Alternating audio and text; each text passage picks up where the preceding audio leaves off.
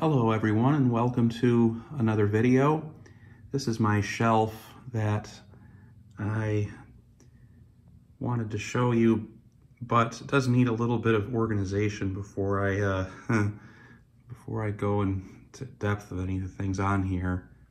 I really need some more shelf space in here. That's something I'm working on. So since I don't have enough shelf space, I have some of the books in this box here that I've been meaning to take out for a while. This was at my parents' house for years, and I've just taken it back.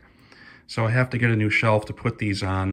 Okay, now that I've got it out here in the sunlight, let's take a look inside here, an old calendar. And there's a bunch of books inside of here that I haven't looked at in years closely. This is one I'm kind of excited to find. The Illustrated Motor Cars of the World. So this is another type of car encyclopedia that I have. I have had this book in my collection since I think I was maybe 19 or so when I found this in a bookstore, a college bookstore in Buffalo. I'm from near Buffalo, and there was this bookstore that I went to a few times, and I think I wasn't looking for car books. I think I just sort of found this on a shelf and pulled it off the shelf, and it was $9.50. Can't argue with that. So yeah, let's take a look at that. So, Illustrated Motor Cars of the World. This is one of the most unique car books I own, and it is from 1770 to the present day. It's 932 models, exactly like it says, and they look just like that on the front cover. What makes it so unique is that this is a book of artwork, but I looked just before doing this video, and I can't find any place in here where they were actually credited. So I don't know how this came about, like if it was a bunch of artwork that was commissioned or what. So here's our introduction, which is just like a general narrative history of the car, just history, general history. And of course, it's not going to go any further than 1970, since that's when the book's made. So Italian, Cars Behind the Iron Curtain, which is, of course, still very much intact. And here we are. Here's where we begin. So the Cugnot steam carriage, you don't really see it anywhere but in encyclopedias. And ancient cars of the late 19th century. It started out in France. There's two different artists. There's this artist's signature with the kind of, he has the kind of curly Q on his name. And then the other artist whose name, it almost looks like a stamp that is a seahorse. When you get later into the book, here's some interesting ones. So Wanderer. Oh, you've seen with those encyclopedias that I have, not everything is illustrated, not every car. And so you may have never seen a Steyr before or a Wanderer, and that's what made it valuable. And I do love how each and every picture is like this kind of watercolor painting.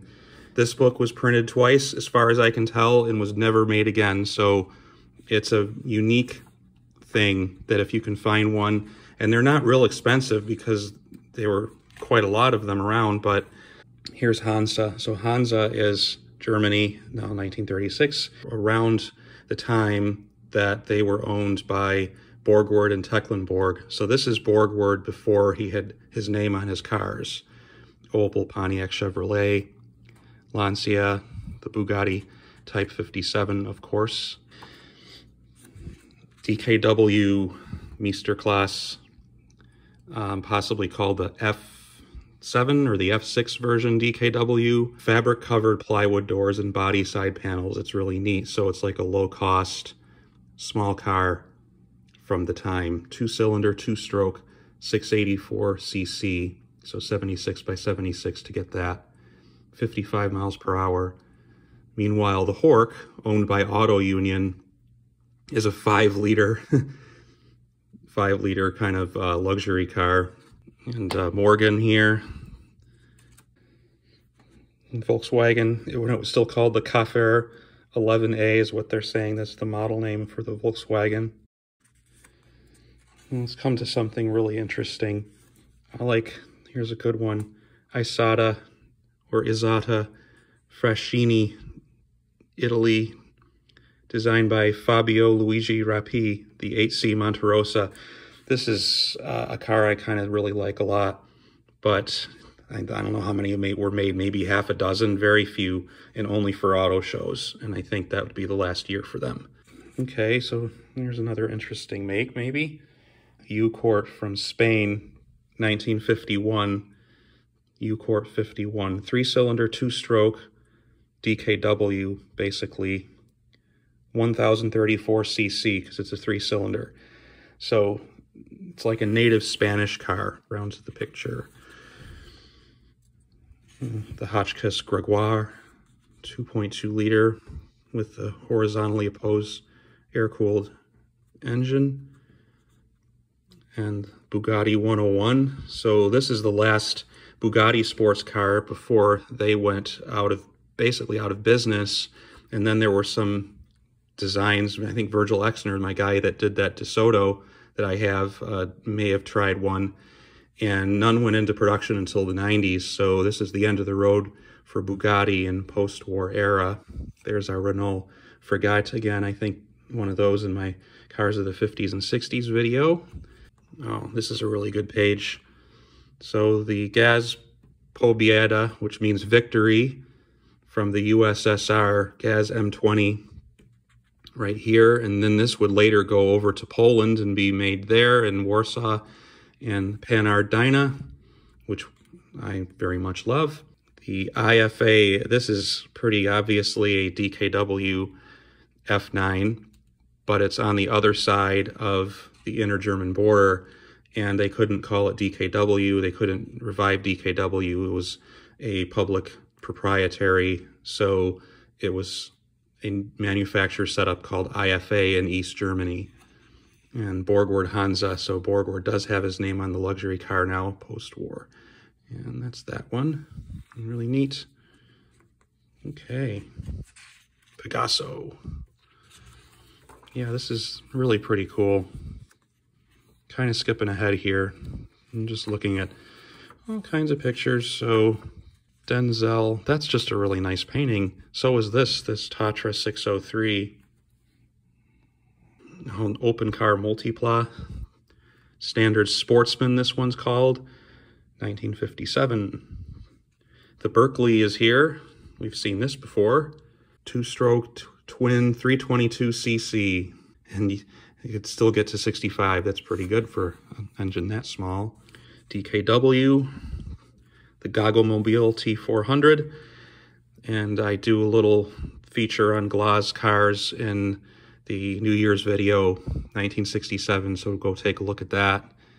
And I did in the last video on Mako, actually, 1958. This is their 500 sports car, which is really beautiful, but it has a really terrible engine. This 450cc 2-stroke isn't very good, but hey, they were there. They probably went out of business soon after, and they just went back to making motorcycles.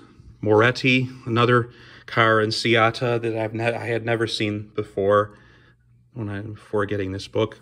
And yeah, now almost all the drawings are the artist that has the seahorse symbol. And he doesn't really do backgrounds. He seems to do kind of like a gradient in the background, which is what I would do, honestly. I don't think I could draw or paint 400 some cars with backgrounds for all of them. That would just take a lifetime.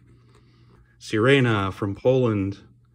I have some models of these. I love the Sirena. Buick, this is, I don't think this is production. I think this is a concept car. The Edsel, oh boy. George Walker, it even says body design, George Walker. Well, that part I didn't really know about, but that's the infamous failure there. And then DeSoto Fireflight. Escort, another interesting Australian car. And this one has a Volkswagen 1300 engine, so that's like a rebodied or special bodied VW or Beetle. Last of the Packards right here. So yeah, there's our Trabi again in Gogglmobile. scaling up to 700cc mini cars. Lloyd, who have a special-bodied Alexander. Graciela. So they try to represent every country. And we have, Russian ZIL limousine. We have all kinds of American cars. And we have an Argentinian car, the Graciela coach. And that has a 3-cylinder 2-stroke engine from Wartburg. So it has the Argentinians kind of have a close relationship with Germany. So, well, with the East Germans in this case, and this would be like a kind of like a Peronist people's car, maybe. I don't know how long it lasted. Probably not very long. Now we're in the 1960s. So really pretty Ford Taunus 17M. This is actually a really nicely styled car, but I don't know anything about German Fords. But I do know Goliath from Germany. This is one of Borgward's creations, and it's Last of the Goliaths. This is 1961, the year that Borgward went under. And the Isabella right here. Here's some K cars from Japan. A Mazda 360. I have a model of this. The Mitsubishi 500 coach, the very first Mitsubishi car. Mitsubishi is a Zaibatsu, so they're a manufacturer in heavy industry in Japan that's been around for a long time. A Nissan Cedric, doing a little bit of kind of American style, but actually really nice. I like that. And Toyo Pet Publica, their first attempt at a kind of car of the people, maybe. This is an oddball steer. I don't even know how to say that. I don't want to try. Adria. I don't know. I've never seen it anywhere else but in this book, so maybe that's some kind of a concept car, although it doesn't look all that inspiring for a concept car.